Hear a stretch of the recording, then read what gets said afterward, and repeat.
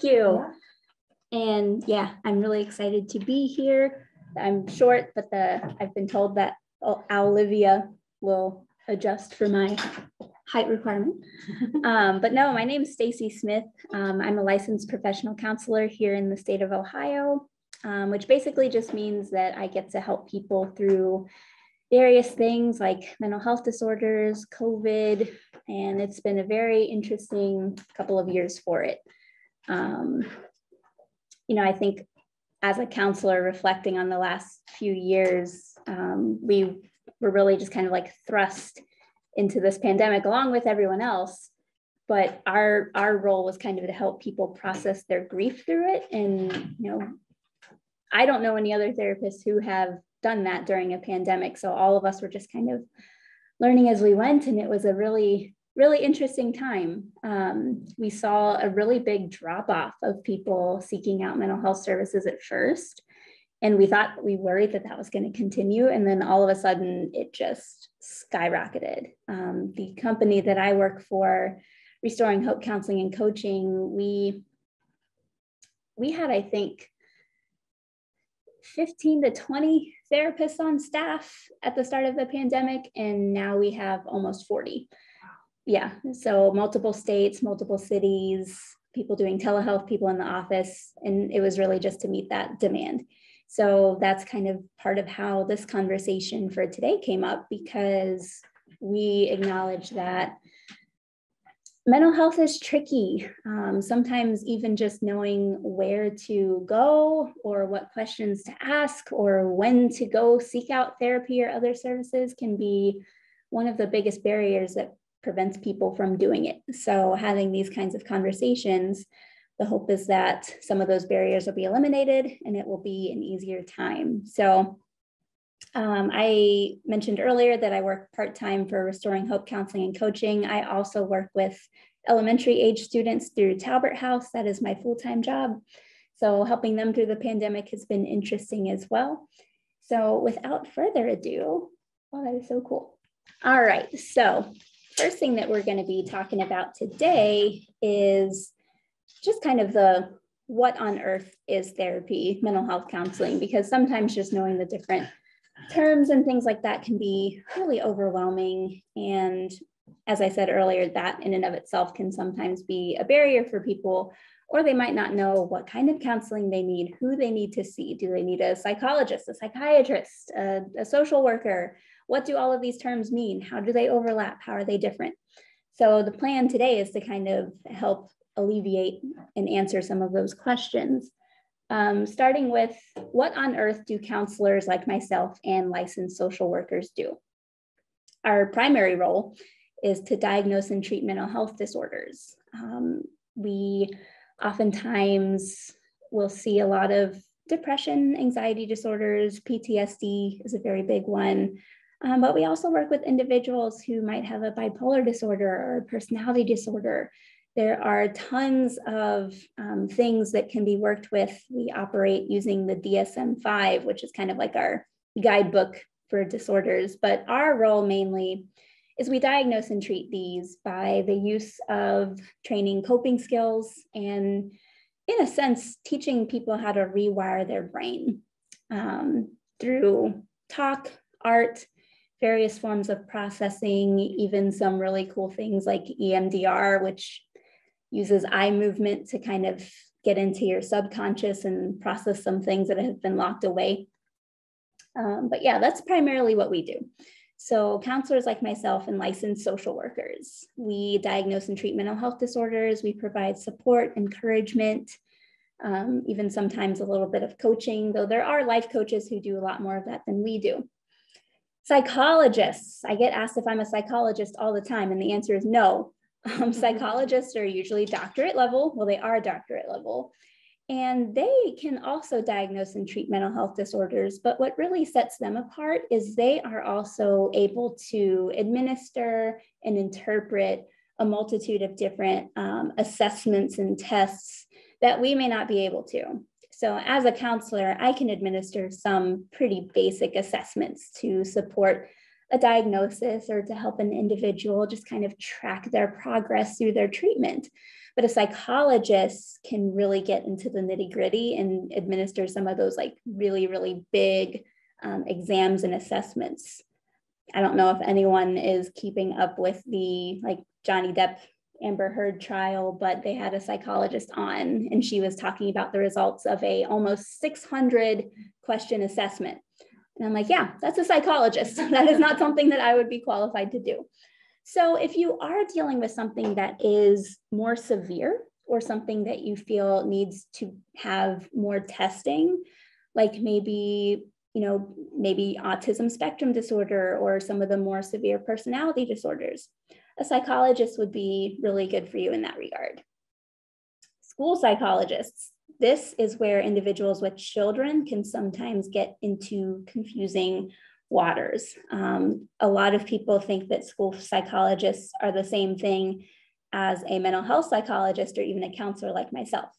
And that's not the case. A school psychologist, their function is typically to administer educational tests and assessments to determine if a student needs like an IEP, a 504, or other special education needs. They don't provide mental health services, though they are usually a good resource in connecting you with that. But working in an elementary school, I see that confusion all the time. We have a parent who I've never talked to, but for the last few months, I have been quote unquote responsible for writing their child's IEP, which I'm not. So we're trying to get them to understand that, but I completely understand where they would kind of get confused on that. And then psychiatrists, they prescribe medication. Rarely do they also provide the diagnosing and treating per se, like through the use of coping skills. So I always recommend that if an individual is just kind of starting out and they begin to work with a psychiatrist, they should probably also be working with a counselor. Because the psychiatry, the medication can be really helpful in balancing some of those things in the brain that are just going haywire. But if you don't follow that up with coping skills and kind of rewiring your brain yourself, you're going to become dependent on the medication. And then if that ever stops working for you, then you're back at square one. If you're working with a psychiatrist and a counselor, however, they can be working together to get you further and further and further along. Another word of caution that I like to give people is some general practitioners, like your family doctor, will sometimes prescribe medications like a psychiatrist would. And there are some who do that well, and there are others who don't. So I always try to encourage, if you're just starting out, see an actual psychiatrist. Don't just go to your primary care physician. I had one who before I saw them, had diagnosed a client of mine with bipolar disorder and had them taking medication to treat it. And we did some assessments on them and we determined, no, this individual is not bipolar. They're dealing with obsessive compulsive disorder. And the doctor said, no, they're not. They don't wash their hands 10 times a day. And that was the criteria he used to determine that they were not OCD. So I always caution people when they want to start with their PCP. I recommend asking their general practitioner for a referral to a psychiatrist. Also, during this presentation, at any point, if anyone has questions or thoughts, I am interruptible, so please just jump right in. Focusing in again on the what, different types of counseling. There is peer counseling. Peer counselors are not licensed individuals. So sometimes a pastor might be considered a peer counselor if they don't hold that clinical license to diagnose or treat. And there are some programs or agencies, which we'll talk about later, that offer peer counseling. They train people to be peer counselors and they have actual clientele that they serve with their peer counselors, which is awesome. They are great for support, encouragement. Sometimes I will refer people to a peer counselor for things like grief, where really they just want someone to come alongside and listen to them, offer them kind words, and just kind of walk alongside them through a difficult stage in life. We have student ministry here at the church that does just that. There you go. Student ministry here at this church that does that. And I love to see it. We need more of that. Clinical counseling is different. Like I said, licensed individuals like myself, we are actually trying to diagnose and treat these mental health disorders. So some of the letters that you'll often see that let you know that you're heading in the right direction would be LPCs or LPCCs, like myself. The extra C just stands for clinical. LSWs, licensed social workers, or MFTs, marriage and family therapists. These are all individuals who are qualified to do the diagnosing and the treating. And then crisis support. There are resources available for anything that is life-threatening or severely life-altering, where you need help right away. You need support either immediately or in the next couple of days or so. There are resources for that available, and they are really good at setting you up with resources once the crisis has passed. And again, we will talk a little bit more about these specifically and what's available here in our city a little bit later. So who should consider counseling? My biased answer is that everyone should consider going to see a counselor from time to time. Mm-hmm. Just like you would see your primary physician for a yearly physical, I think every few years someone should try to schedule an appointment with a counselor just to get their thoughts on, hey, here's what's going on in my life. Here's what I'm noticing with my emotions and my thoughts and my behaviors. Is there anything going on there that could be a cause for concern? And it doesn't have to be this long, drawn out thing. I've worked with people who come into the office 2 or 3 times and decide that they're good. And then I don't see them again for a few more years till they decide to come back. And that is perfectly okay. However, there are individuals who I would definitely encourage more so to look into mental health counseling for themselves. The first being individuals who are having difficulty functioning in one or more areas of life. And typically as therapists, we break that down into either academic / professional, social / relational, or, just your general functioning. Like, are you able to get out of bed every day? Are you showering as often as you need to? Are you taking care of your hygiene? Are you eating enough? Are you eating too much? Just those day-to-day things that can become unkempt or not attended to in the way that they should. So if you're finding that you're struggling at work, or you're finding that you're struggling in your interpersonal relationships, those would be 2 different areas of functioning that we tend to look at. Also, individuals who have a family history of mental health disorders, we'll talk about that soon. And families who have a history of addiction, I highly recommend that those individuals get in to see counselors on a regular basis. And those 2 are asterisked because, this is silly on my part, asterisk reminds me of the word ask, and that was kind of what I was leaning for these 2. Families especially are very good at sweeping issues under the rug.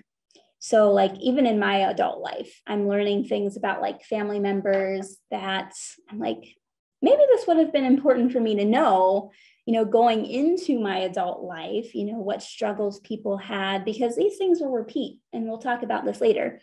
But the asterisks are there because a lot of times I try to encourage people, if you don't know what your family mental health history is, or if you don't know if addiction has plagued one or multiple individuals in your family, ask, because chances are no one's going to volunteer that information. And one of the resources that we're going to talk about soon, I'll kind of go into a little bit more detail on what that looks like. Yeah, we'll jump right into talking about generational trauma or mental health trends that tend to fall, get passed on from generation to generation to generation. The first thing on the right, this is a book called It Didn't Start With You. And I think it's a really great resource for individuals who want to learn more about how this works. It's not overly clinical, so anyone can read it and kind of gain the information that they need from it. it's not a perfect book. I will warn you on that. There are definitely times where, as I was reading it, I'm like, I think the author is really reaching to make their point here. Maybe they're trying to get something out of this that maybe wasn't happening there. So a couple of things that were in there, I just kind of flagged as I'm going to take this with a grain of salt. But the rest of the information in there was really, really good. Generational trauma is something that is not just habit-based. Like, this is something that biologically, physiologically happens. As we are reproducing, our bodies pass along DNA to the various, I don't know if there are children listening, so I'm trying to keep it G-rated, but through the various processes of reproduction and what is involved with that, our bodies pass along DNA, and DNA store memory. And memory contributes to instinct. This is a lot of times how animals are able to be born, just knowing how to walk, or knowing what a predator is, or knowing, oh, here's what I consume. That has been passed down through their DNA, and that's how they know. And humans function the same way. Our DNA teaches us from the time before we're even born how to survive in our world. So with that, it can teach us what is good for us, but it can also teach us what is bad for us. I'll give you an example. I worked with an individual, a child.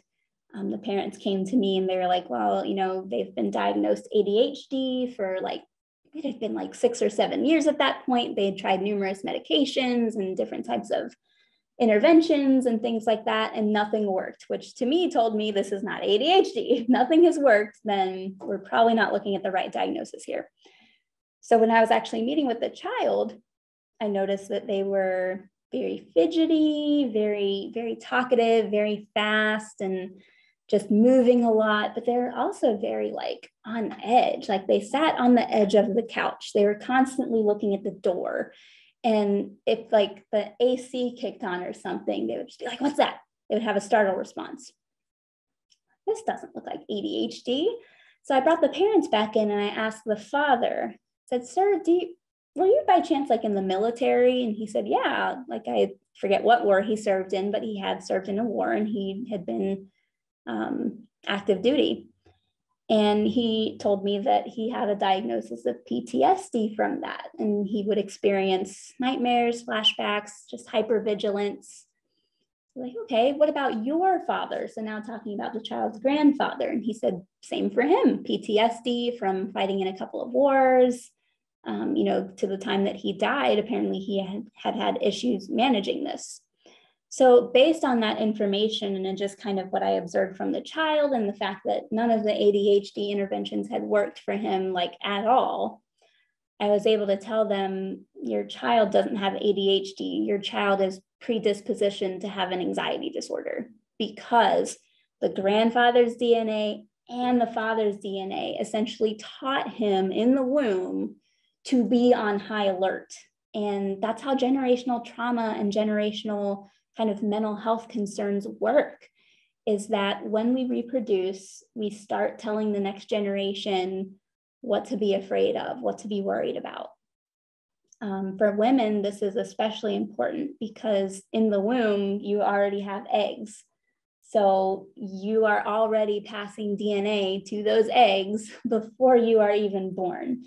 So I try to especially encourage women who are pregnant to really start taking care of their mental health and to, if they're in physically abusive situations or just in difficult life circumstances, to really work hard to get out of those, because everything is being fed to that unborn child and that unborn child's children as well. Are there any questions or thoughts on the generational trauma, or anything that you are thinking about for your own families, or things starting to click? Oh, wait, this makes sense now that my family deals with this. Addiction works the same way.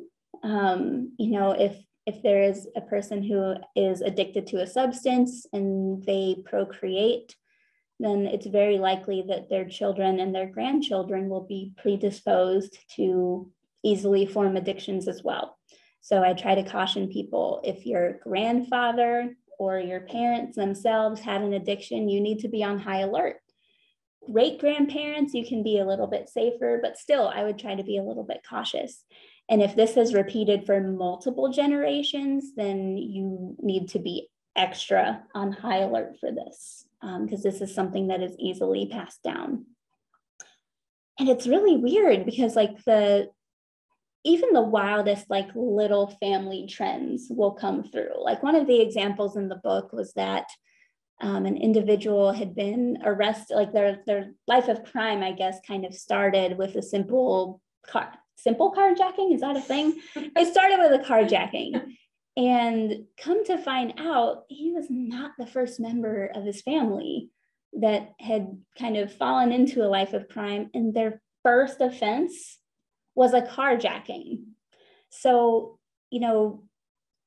learning what our families deal with and asking those questions, like, hey, what's going on with grandma? Like, why is she dealing with what she's dealing with? Or is there a history with Uncle Jerry or something like that? Or even talking to your parents, asking those sensitive questions can be really important.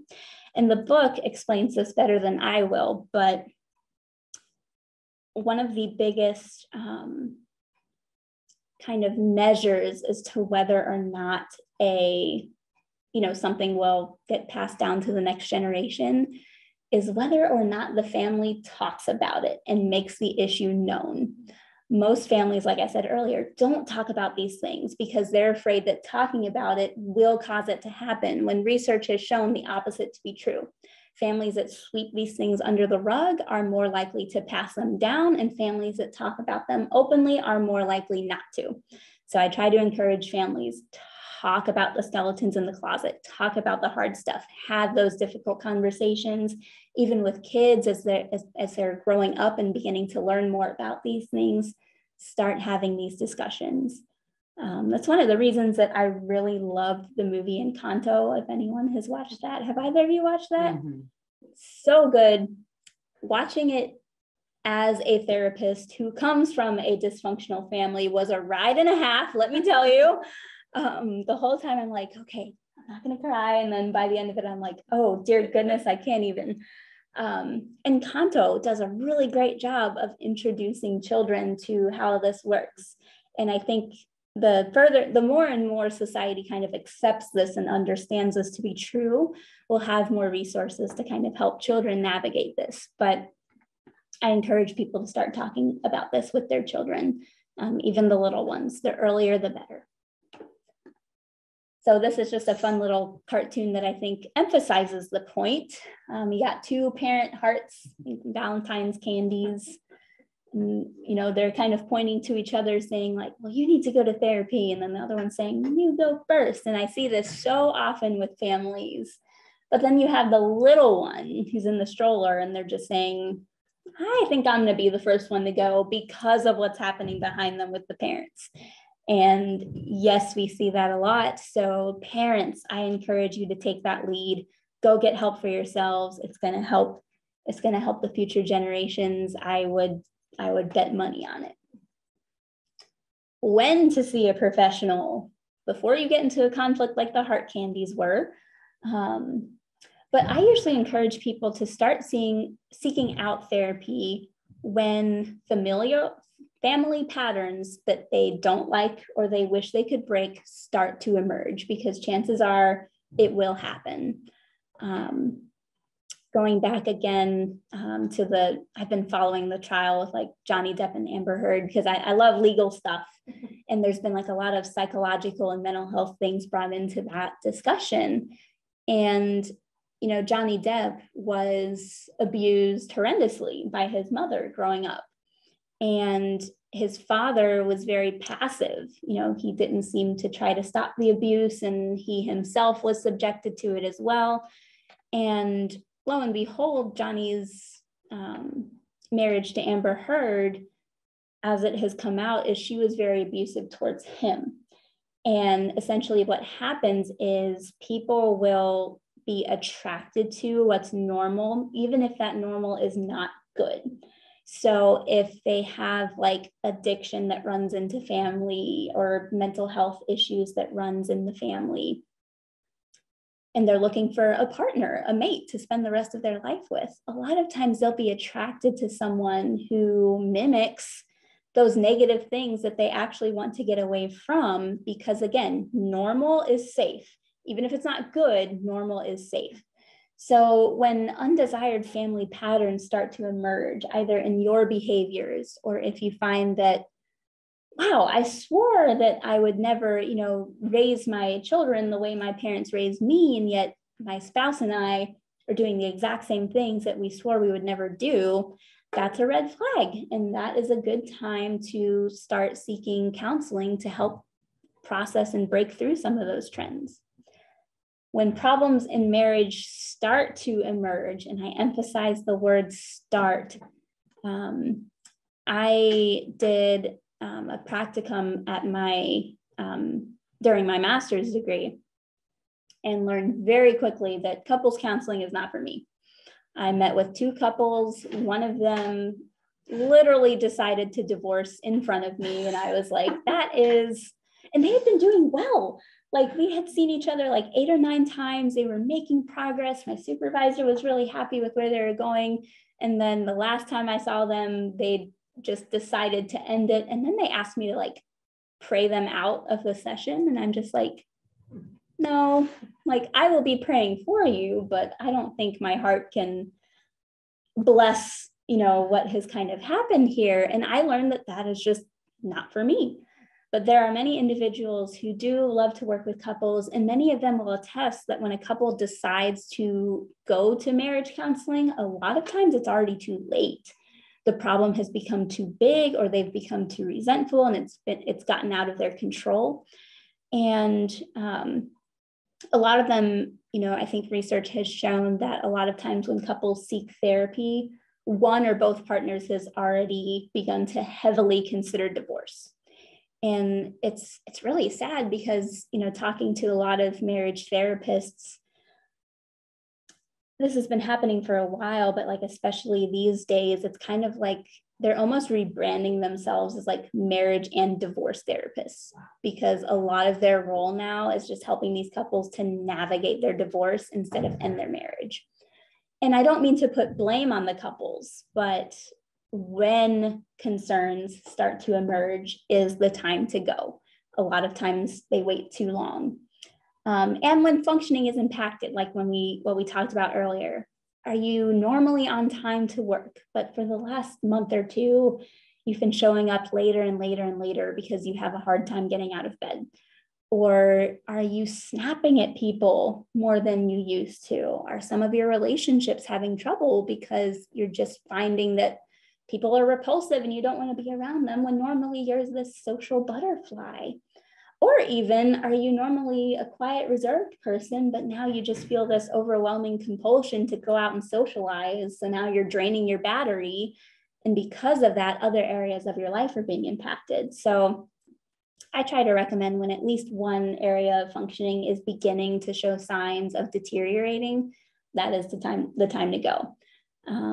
A lot of people believe, and some people do make it happen, but a lot of people believe that they can contain it to just one area of functioning, and that is rarely the case. You can keep it contained for a while, but oftentimes it will start to spill over into other areas of functioning, and then it just starts to snowball from there. But ultimately, what I recommend is to go seek therapy or some kind of help before a concern turns into a problem, because those are 2 very different things. And a concern is much more easier to address than a problem is. So as soon as you start to think, this isn't normal, or I don't like this, I'm very uncomfortable with this, I don't like what's happening, I feel like I'm starting to lose control of this, that's the time to go. Where can I go? This is kind of the resource heavy portion of the presentation tonight. These are specifically resources for children, because a lot of times I think their concerns can get easily swept under the rug or just considered to be, hey, this is ADHD and, you know, it's fine, it's normal. A lot of times it's not. MindPeaceCincinnati.com. This is a wonderful resource because what they do is they're kind of like a hub of all of the different mental health resources available in Cincinnati for children, including school-based therapists. Not school psychologists or school counselors like we talked about earlier, that they're different, but actual school-based therapists, mental health clinicians like myself who diagnose and treat disorders in children. They have a list for all of the mental health partners who work within a Cincinnati public school, as well as schools in the greater Cincinnati area. So you can learn the name of the agency that partners with that school. They'll give you the main person's contact information. It's just wonderful. They have a lot of COVID-19 resources as well. They have virtual Mind Peace rooms, which if you have a child who's like having a rough time and just needs some stimulation, they can do this virtual room with lots of different videos and activities and books and things like that that they can do online. And it's really, really great. Best Point Urgent Care. This is a new one that I love. And so far, people that I've worked with have had an amazing experience with them. To back up a little bit, in case folks didn't know, the Children's Home and St. Aloysius, they used to be two individual mental health providers, but this year they merged and now they are called Best Point. Yes, so, and strangely enough, St. Joe's Orphanage also rebranded this year. They're now called New Path. So everyone's just rebranding and changing. But Best Point is that merger between the Children's Home and St. Aloysius. They opened up an urgent care, a walk-in urgent care for behavioral health concerns. And the great thing about them is that they purposefully operate outside of school and working hours because that tends to be the time where people can't get help. So you can literally walk in and say, you know, my child has this concern. I would like for them to be seen by a clinician today, and they'll make it happen. Sometimes they can also handle medication refills. Sometimes that can be a crisis for a family where they're like, hey, you know, our insurance lapsed or we can't get a hold of our doctor or we missed an appointment, so we can't get this medication refilled and this child needs it. Sometimes they can step in and make that happen rather quickly. They're open Monday through Friday from 3 p.m. to 10 p.m. And again, you can just walk in. You do not have to set up an appointment, just go. And then this is one that not a lot of people know about, Cincinnati Children's Hospital's Psychiatric Intake Response Center. They are the ones who handle like the intakes for children who come in for behavioral health emergencies. However, the phone number is on the screen because you can call them ahead of time and have a consultation to determine whether or not the child needs to be seen in the emergency room. We use this a lot at the school that I work in. If we have a child who's in crisis, I'll call PERC and I'll say, hey, here's what's going on with the kid. Here's how they're presenting. Here are the concerns that we have. And children's will literally tell us, well, you know, if they came here, we would probably send them to Best Point. You know, this sounds like something they would be able to handle. Or they'll say, yes, bring them in. They need to be seen. And they'll start the intake process over the phone. So they'll collect the child's like date of birth, their name, their address, so that the wait time at the actual hospital is shortened and they can be seen much faster. So this is not just available to clinicians or doctors. Parents can call this number 24 hours a day. They're wonderful, they're compassionate, they're always willing to help. So I give that line to anyone who has a child. Very, very awesome resource. So for some of the things that we talked about earlier, peer counseling, I'm sure that there are plenty of other churches and organizations who offer this to an extent, but one is called the Eve Center. Now they work exclusively with women. I think that they have tried a couple of times to open the Adam Center for men. I don't think they've been successful yet, but we're praying that someday they will be. But they not only train women to become peer counselors, they offer the peer counseling in-house. And here's the awesome part, it's no cost, absolutely no cost. They offer groups, they do reading groups where they'll go through like a book together, and they'll do the one-on-one counseling too. And what I love about them is that they are I did a small internship with them the summer before I went to grad school. And their intake process is really great because what they do is they try to pair the woman who needs help with a peer counselor who has been in her position.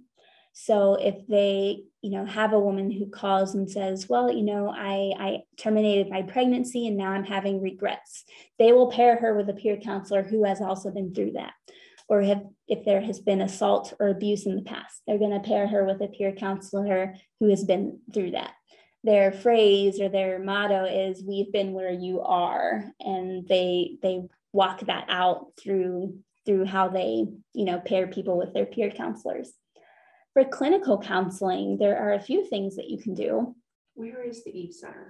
The Eve Center, I think they relocated. They used to be in Silverton, and their smaller hub might still be there, but I think as I've kind of followed them on social media, I always see that they're like somewhere else now. So I think they have a second location. Okay. But if you visit the Eve Center, I think .com, you can find information there. Great. For clinical counseling, asking your doctor is always a good start. They will usually have a list of therapists that they are kind of in cahoots with, that they can say, hey, they might be a good fit for you, try them. Asking your insurance carrier, they have a list of providers who are in network with them and can provide those services through your insurance, which can be really helpful. Here's one that a lot of working people don't actually know. If you receive health insurance or any other kind of benefits through your employer, chances are you also get what's called EAP benefits. But you usually have to ask for them very specifically, and sometimes it requires a heck of a lot of digging. For my husband's employer, we were trying to find him a counselor just for a couple of check-in sessions. Like, well, let's see if they have an EAP, if you have EAP benefits. And it took several higher ups for us to finally figure out how to get that ball rolling. But asking your employer if you qualify for EAP benefits. If you do, what that typically looks like is through those benefits, you can get anywhere from 3 to 8 no-cost sessions through your employer with a therapist or an attorney as well. I just learned that a lot of them can be used to meet with an attorney for some reason. So there you go. So if you are employed and if you receive benefits, ask specifically for EAP, and that can be a no-cost option. And those EAP benefits reset every year. So if you got 8 sessions in 2021, chances are you'll qualify for 8 more sessions in 2022. So great little money-saving resource. Phone a friend, asking friends, hey, I'm looking for a therapist for myself or for so-and-so. Who have you seen? Is there anyone that you work with, or do you know anyone who's in the field who you might be able to refer me to? I love this one because I think it really helps to eliminate the stigma around counseling, because, everyone asks for referrals to doctors and dentists and, physical therapists or things like that. But well, I hear it often. People ask me for a referral to therapists, but I don't hear that conversation happening as frequently as like doctors or dentists. So the more that we're willing to ask our friends and family, like, hey, do you have a clinician that you know and you like who you could possibly, connect me with, helps to normalize that conversation and helps to reduce the stigma. And then lastly, psychologytoday.com. This one can be a little overwhelming, but I still like to put it on there. You can search for therapists by zip code. You can search for them by specialty. You can search for them by, lots of different criteria, if they accept your insurance or if they're private pay only. And a lot of times it will tell you on the website if the individual is accepting new clients or not. That way you don't have to go through that thing where, you call and they're like, oh, I could see you in 6 months. And then you're like, oh, okay, great. Click. A lot of times Psychology Today will have that information available to you. One side note, especially in this day and age, there are a lot of wait lists. So if mental health therapy is something that you or a loved one are looking into, now would be a good time to get the ball rolling, because it could be a little bit before you can get in with someone, just because the demand is so high. Just a little note there. For crisis support, this one's really Can I ask new. you a question? Oh, absolutely. Back on that. Yeah. I know, like, for my children who are out of state for college, there can be, you know, like with whatever specialists for headaches or those kinds of things, it's tricky going across state lines for those virtual appointments. Yes. How does it work? Is it the same with counseling? Excellent question. So in case you didn't hear her, the question was, how does like out of state counseling work? You know, you have folks who have to move around a lot for their job. You have folks who are in college out of state. Unfortunately, I'll put it this way. I am licensed in the state of Ohio. That means I can only practice in the state of Ohio. And that depends on where the client is, not where I am. So if the client that I'm seeing is physically in the state of Kentucky, I can't see them because I'm not licensed in that state. If I went to Florida and still wanted to see my clients here in Ohio, I could do that. So you can look for therapists who are dual licensed in multiple states. But if you do have like a child who's in college, I would suggest trying to find a therapist who is in their state. We're hoping that in the next 5-10 years or so, license transfer will be a much easier thing. Through COVID, I know the state of Kentucky, they did this really simple thing where they're like, hey, give us your information and we will issue you a provisional license so you can see clients in Kentucky. And it was great. And they ended it. It made me super upset because now my clients here in Kentucky have to drive all the way to Ohio to see me. But we're hoping that in the next few years that will become much easier, because that can be a really big barrier. I have a couple of young ones who are, going to be going to college soon, and they've started to ask the question, when I move out of state for college, can I still see you? And I'm like, no, but we can have sessions when you come back for like breaks and things like that. Yeah. So good question. Thank you for asking. Yeah. Crisis support. Very near and dear to my heart. The whole reason I became a therapist is because a family member of mine was in crisis and did not get the help that they needed. So 24 hours a day, Talbot House has a crisis line that can be reached anytime, any day by anyone. It's 513-281-CARE, which translates as 2273 on the phone. And what they can do is, if you have a loved one who is in danger of harming themselves or others, and you don't necessarily know to go, should I go to the police? Should I try to take them to the ER? Like, what should I do? They can help guide you through that and navigate that with you. They can also talk to the person and provide support. They can also reach out to emergency services on your behalf if you're tied up, doing other things. So they're really great. And in addition, the department for Talbot House that I work for, school-based services, we also act as the agency's crisis response team. So while we might not be the ones answering the phone, there might be a crisis situation where a group of individuals needs support for a couple of days, like groups to process what has happened. We get dispatched through that line. So if you know of a situation, like, for example, we responded to the shooting on Fountain Square a few years ago. The employees at Grader's Ice Cream right next door saw the whole thing. My supervisor and I, we actually went to the store before we met with the group to kind of get an idea of, okay, what did they see? Like, what does their store look like? What is the bathroom that they were barricaded in for an hour? Like, what does that look like? And we walked into the store, and there's this big glass wall behind the counter where they serve the ice cream and donuts and such. And it looked right into the Fifth Third Bank where the shooting happened. And when I saw, the window, I also saw like the surveillance footage that I saw on the news, and I could pinpoint exactly where the shooter and his victims were. And I was like, oh my gosh, they saw everything. And so we were able to meet with them for a few days and kind of help them process through that and get them some resources for ongoing care. So if you ever know of a family or a group that is in crisis or has experienced something that is life-altering, or someone they know has passed away, like we'll go to a lot of schools for student or parent or teacher deaths, call that line. And that's how we get dispatched.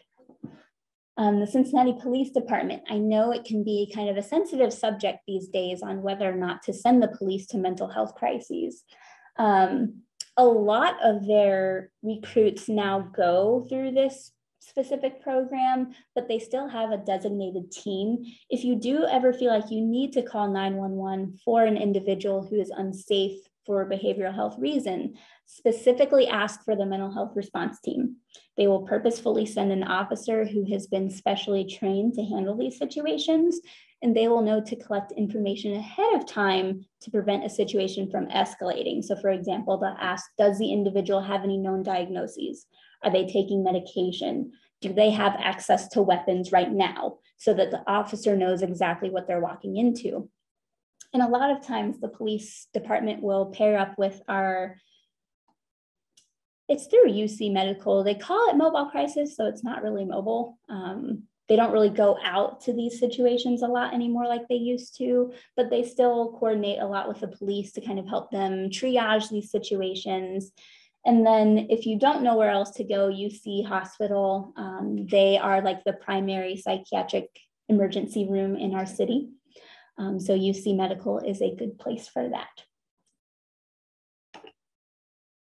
And then finally, why? And this was the question that I kind of wanted to open up to the participants tonight.